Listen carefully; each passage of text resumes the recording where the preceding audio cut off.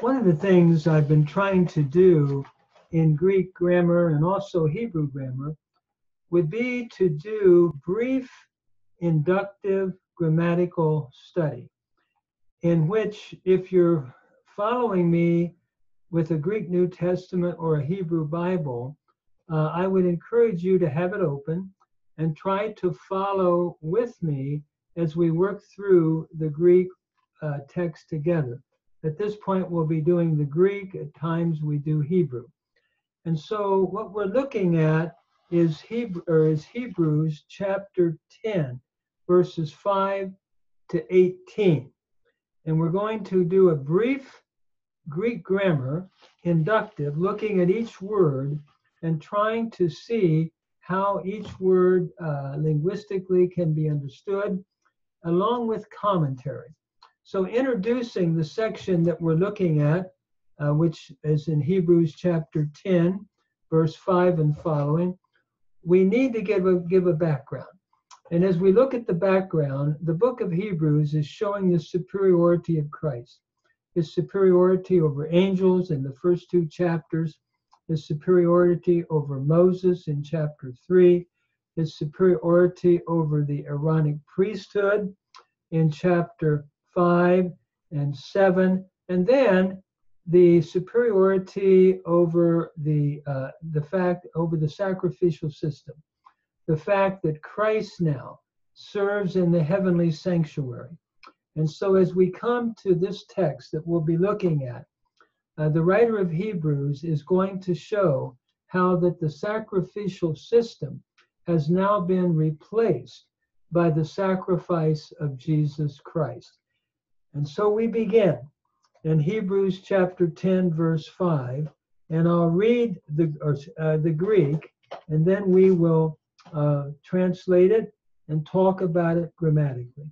Notice it reads, Dia eser kamenas estan kasman lege, thusion kai prosperan uk ethelesas, soma de cartertisomoi, ala kautomata kai peri chamartias uk eudakesas. Let's begin. Actually, I read verses 5 and 6, but let's look at it together. Notice we begin with dia. As we start with dia, we're looking at the beginning that leads us in to eser kamenas. Eser kamenas, by the way, dia is just a conjunction wherefore. Eser kamenas is a participial construction, present middle nominative masculine singular, from eserkamai.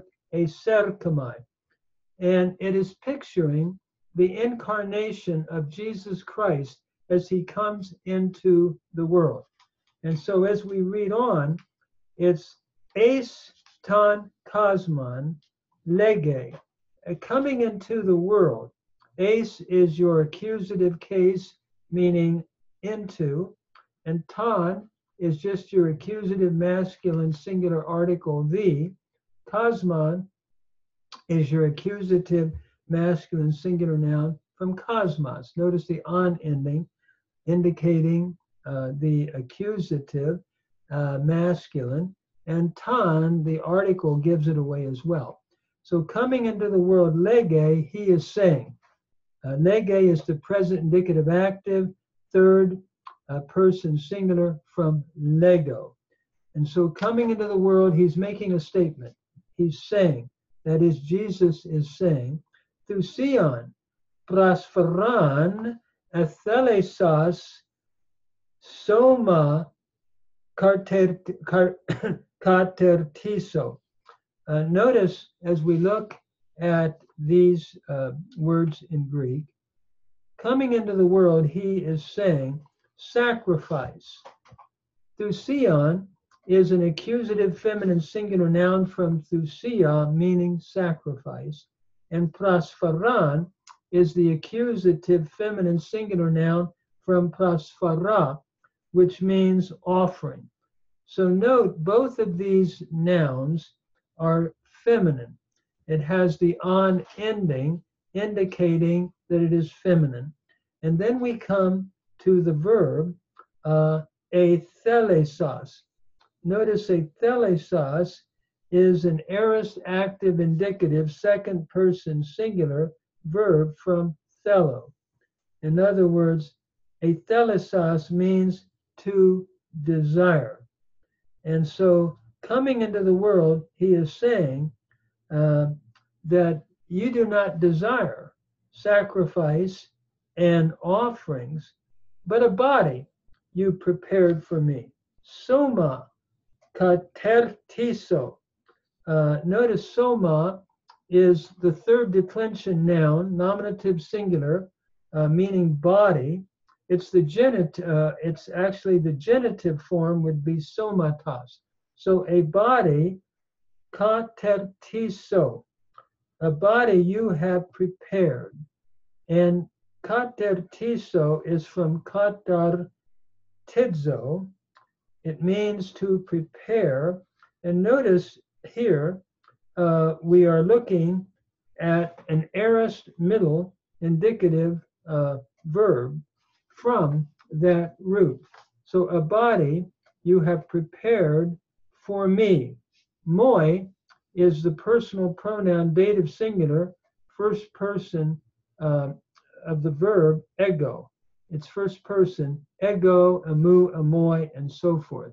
So as we see this verse put together, we read it this way: wherefore, coming into the world, he is saying, sacrifice and offerings you have not desired, but a body you have prepared for me.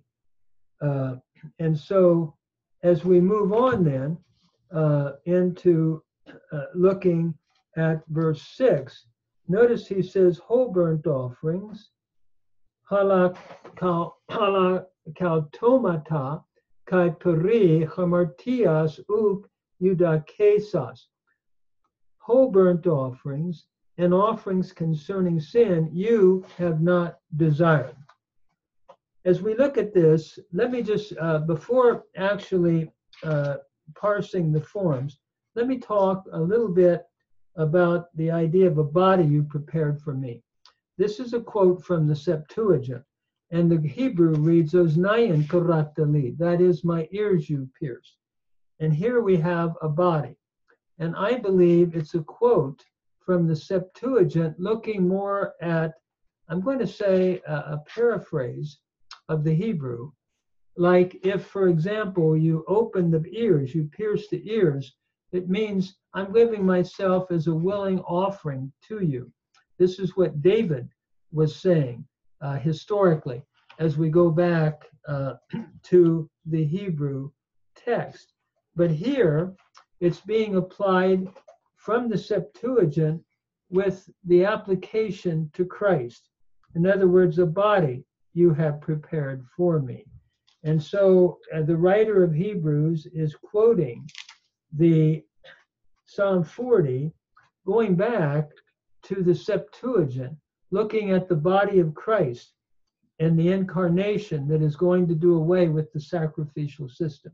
So it reads on, whole burnt offerings then, and offerings concerning sin, you did not desire.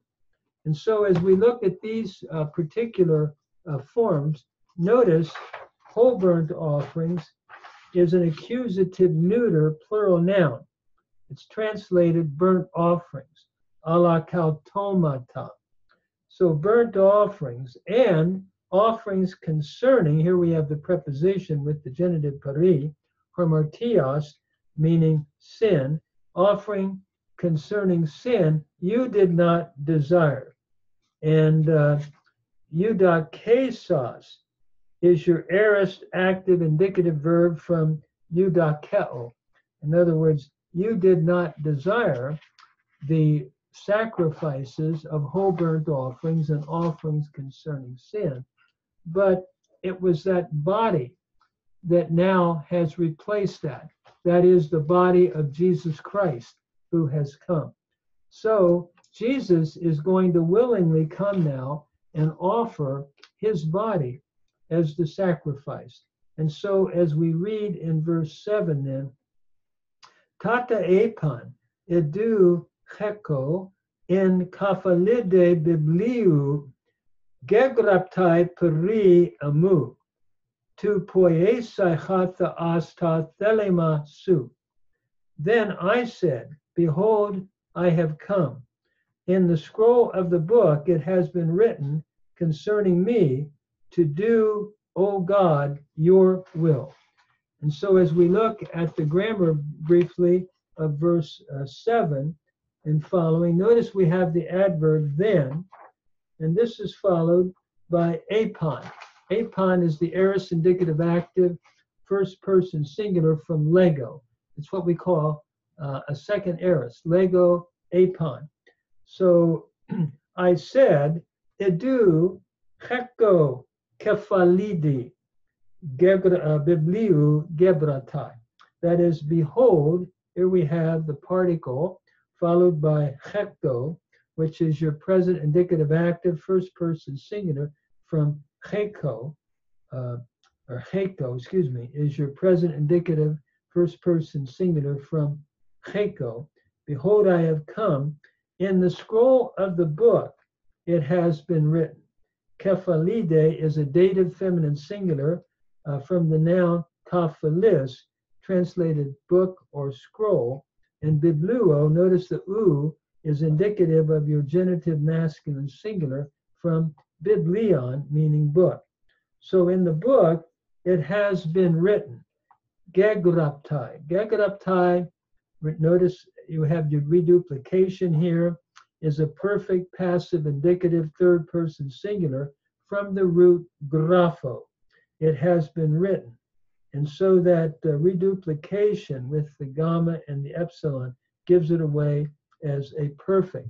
So as we read the text then, in the scroll of the book it has been written concerning me to do, O God, your will. Notice to poiesai is your aorist infinitive from poieo, articular infinitive with to here, to do, O God, your will. Here we have an address, to do, O God, your will. And ta thelema ta is the third declension noun, thelema, thelema tas, and so forth. So to do your will, O God, it is written to me, about me in the book. And I'm thinking of the book of the Hebrew scriptures, where we have the will of God is to do his will, to love the Lord with all your heart, soul, and mind, and to do what he has said. And so Christ is coming to do the will of the Father.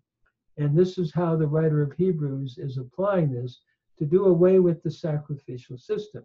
So as we move on, anoteran legon chati thusias kai prasfaras kai halakautomata kai perichamartias uk athelesas ude eudakesas chaitenes kata naman prasferantai.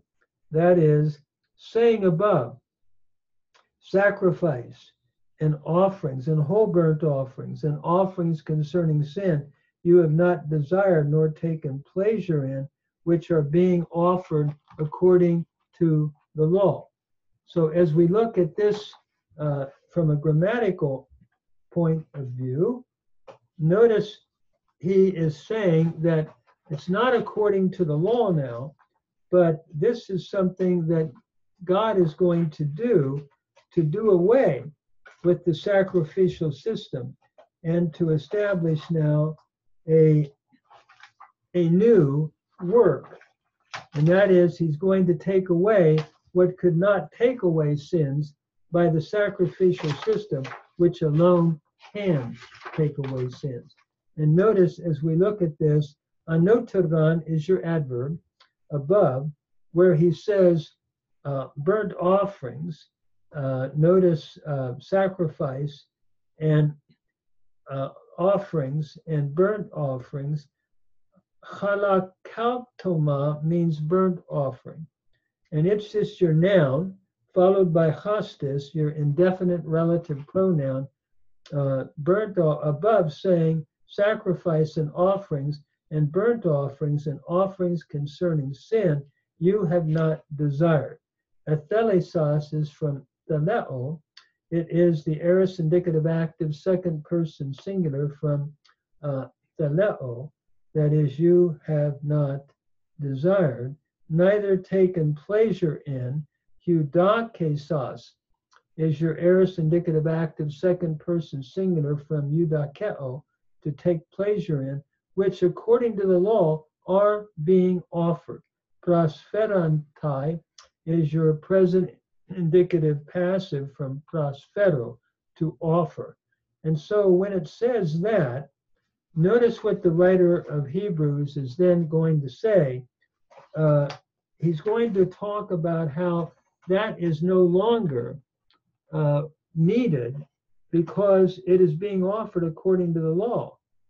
But now, when he says, I have come to do your will, and here we have what is called a midrash, a commentary in the Greek, then he has said, ereken is your perfect indicative active third person singular from lego, to say. Then he has said, idu, behold, eko, tu poiesai ta thelema su. Then when he says, and he's commenting on, in a commentary manner, applying it to Christ on this great psalm, Psalm 40, behold, I have come to do your will. Again, we have your present indicative active in echo. I have come to do, the infinitive again, aorist infinitive from poieo, to do your will. He is taking away anaire ta proton hena ta deuteron stase. He is taking away the first that he might establish the second. In other words, he's taking away the Old Testament sacrificial system that he might establish the second, that is, the permanent, enduring sacrifice of Jesus Christ. And so as we look at the grammar here, notice we have ereken, as we said, which is your perfect indicative active, third person singular from lego. And we've looked at the infinitive, that he's taking away the first, and anare is your present indicative active again, as we said, third person singular from anareo, in order that, and here we have hena is a conjunction used with the subjunctive to show purpose or result, in order that the second, deuteron, is the accusative neuter singular, meaning second, he might establish. And notice stase is the aorist active subjunctive, third person singular from chistemi, to establish. And so we would translate this, in order that he might stand or establish the second. And the first sacrificial system is but a shadow that's pointing to the final reality, the writer of Hebrews is saying, which is found in Jesus Christ.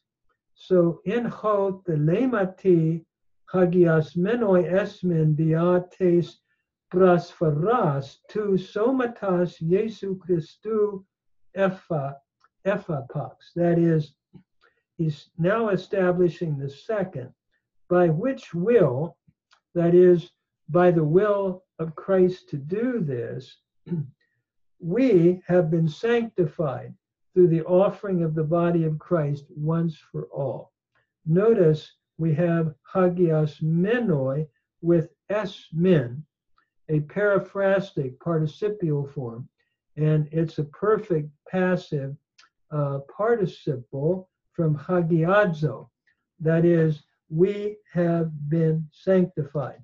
And es min is going with it in a periphrastic way through the offering of the body of Jesus Christ once for all. What a beautiful thought here, that by that one offering once for all, the Old Testament sacrificial system, the writer of Hebrews is saying, has been done away.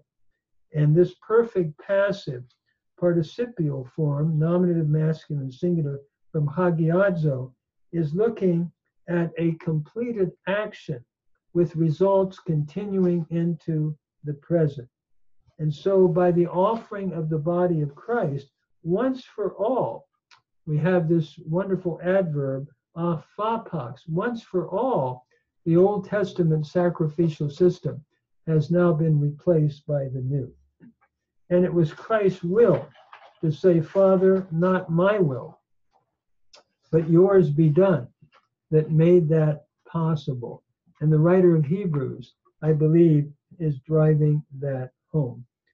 So he goes on then to talk about how every priest is standing daily offering the same sacrifices which are never able to take away sins.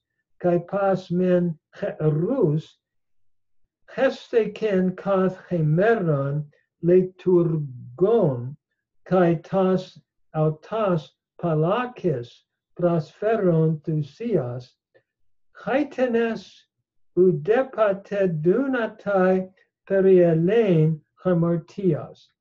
That is, every high priest stood daily offering also often the same sacrifices which are never ever able to take away sins.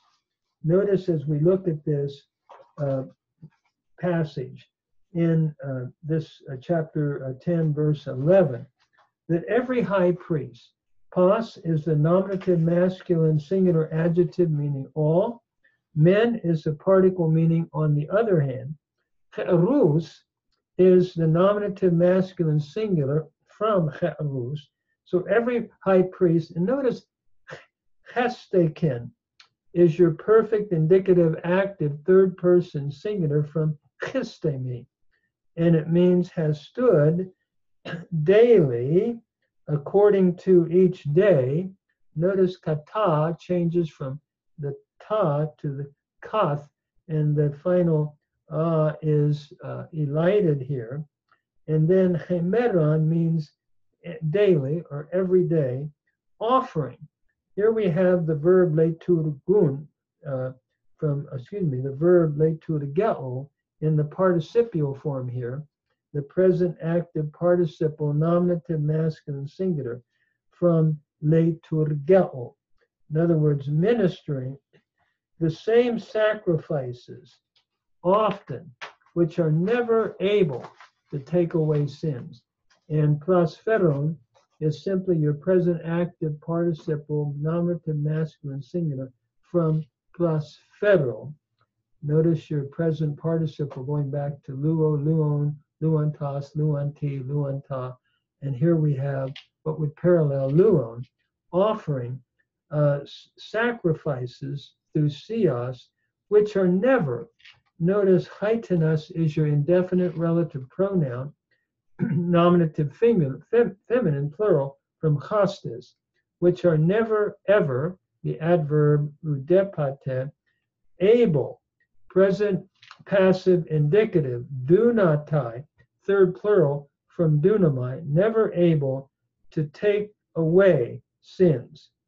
Notice perielein is the second aorist indicative active from periaireo, to take away. It's a contract verb. So the priests were offering sacrifices which were never able to take away sins. But notice the contrast. But he, kutas de mion, but this one, kuper hamartion, prasenekas thusion, eis ta die nekes, ekathesin indexia tu theou. But this one, on behalf of sins, having offered sacrifice forever, sit down on the right hand of God. Notice hutas is your personal pronoun, nominative masculine singular. This one, your demonstrative pronoun, And de is the contrastive conjunction but this one, again showing the sharp contrast, once for all, but this one, by offering one sacrifice on behalf of sins, set down on the right hand of the Majesty on high. Notice huper is on behalf of, hamartion is your genitive feminine plural noun from hamartia, and prasenekos is an aorist active participle, nominative masculine singular from prosphero, having offered. But this one, having offered once for all, forever, esta dienekes, goes together as an idiom meaning forever. By one sacrifice forever, akathesin is from the root kathidzo, meaning to sit down. And notice it has an augment followed by a sigma after the theta iota. So it is the aorist indicative active third person singular from kathidzo. This one set down on the right side. Dexia is your dative feminine singular adjective from dexios, and it means right hand. Set down on the right hand of the majesty of God. So of God, we should say, two is your genitive masculine singular article, and theou is your genitive masculine singular from theos, meaning God. Notice the ou ending is indicative of the genitive. So Jesus is now reigning as King of Kings and Lord of Lords. Having finished the work of redemption, he is set down on the right side of the Majesty on high. And we are told that now what is remaining is that he is remaining there until he put enemies under his feet.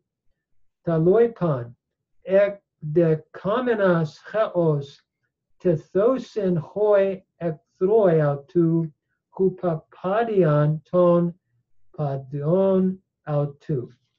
That is, in verse 13, he's waiting, finally waiting until his enemies be placed the footstool of his feet. By the way, this is a quote from Psalm 110, or an allusion to it in the Hebrew, Nu Madonai Laduni, Shev Lemi Lemini Arashiro Yevecha Adom Leraglecha. That is, set at my right side until I make your enemies the footstool of your feet. Loipan is an accusative neuter adverb, which means consequently. We could translate it. Waiting. Ekdekamenos is from ekdekamai, meaning to wait.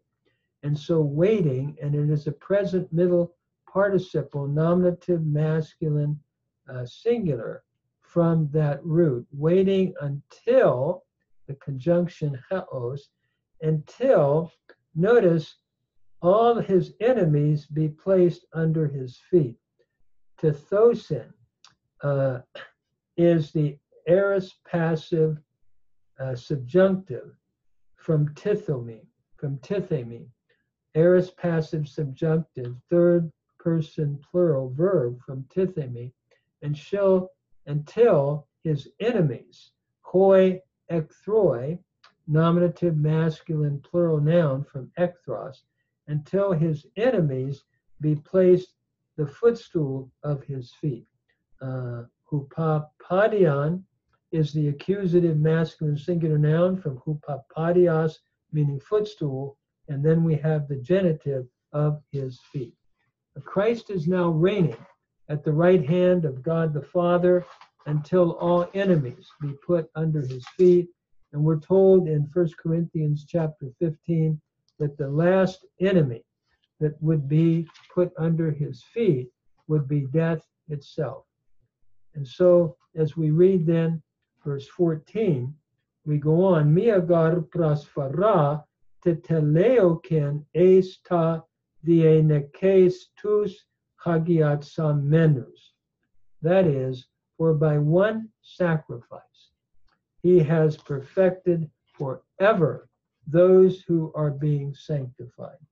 Mia is your dative feminine singular from ches, meaning one. Gar is just your conjunction indicating purpose, for. And then plasphara, notice, is a dative feminine singular noun from plaspharo, meaning to sacrifice, and so, or from plasphara, meaning sacrifice. For by one sacrifice, teteleoken, he has perfected. This is a perfect indicative active third person singular verb from teleao, a contract verb. And notice that omega is showing contraction. We have reduplication in the te, the tau, and the epsilon, and then we have the kappa. So we are looking at a perfect here. And tous hagiatsamenos, in other words, he has perfected forever those who are being sanctified.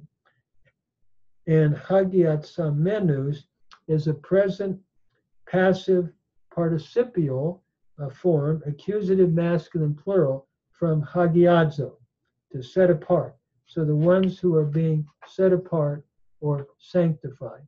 And so what a beautiful picture here is by one offering, he has perfected forever.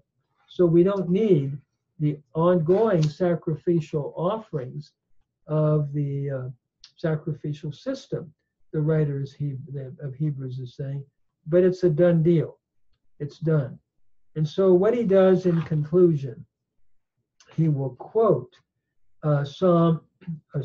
Jeremiah 31 again about the new covenant. And the Holy Spirit has testified to us after having said, this is the covenant which I will make with them after these days, says the Lord, when I put my laws in their heart and I write them in their understanding, and their sins and their lawless deeds I will no longer remember again. And where there is the offering for these, there is no longer a sacrifice for sins.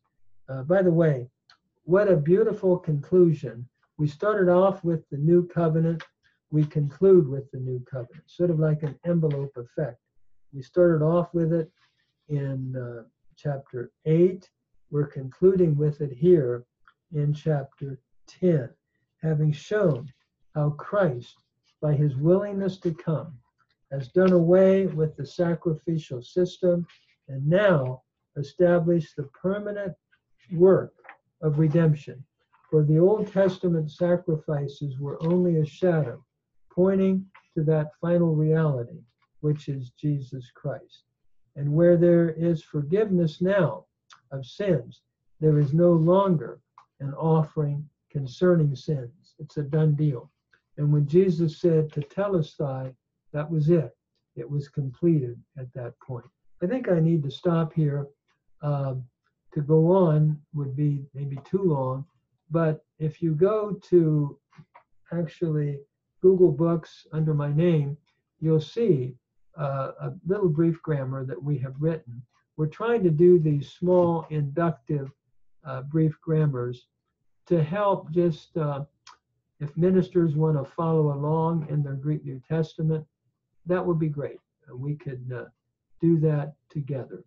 So thank the Lord for that final sacrifice of Jesus Christ that has opened the way into the Holy of Holies by what he has done on our behalf.